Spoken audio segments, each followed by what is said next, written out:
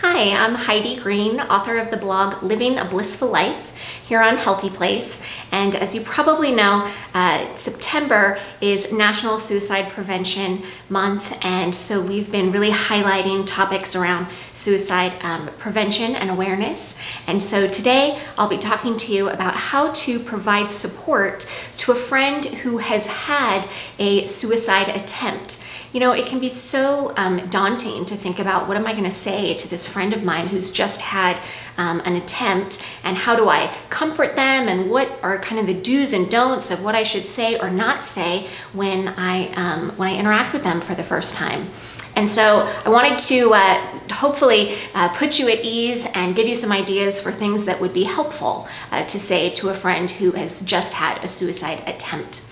So my first tip here is to be really careful about not sensationalizing what has happened. You might be very curious about details, but asking them lots of details about, what they did and how it felt and, kind of how it all went down might not be the best avenue to go when you're first seeing them. What they really need is not your curiosity, but your love and your support. And so much better to say things like, I'm so glad that you're still here.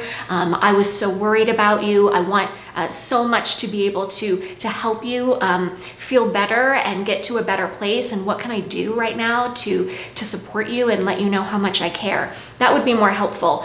The other thing that you want to avoid doing is anything that could be perceived by them as shaming or blaming or ridiculing them. Letting somebody know that they were being selfish, or they really could have hurt a lot of people, is not the thing that they need to hear in that moment. In that moment, what a person needs most is just to know that you are happy that they're still here.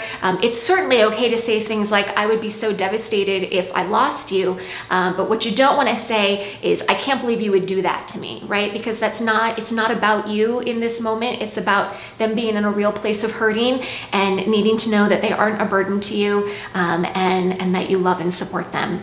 So I hope that gives you a little bit of an idea of what to say. And really the last thing is that you don't really need to know what to say, you just need to be there. Probably the worst thing that you could do is feel so intimidated by what just happened that you don't reach out for a long time. So don't be afraid, reach out, let them know that you love them and that you support them. And that's really the best way to help a friend who has had a recent suicide attempt. Thanks for watching.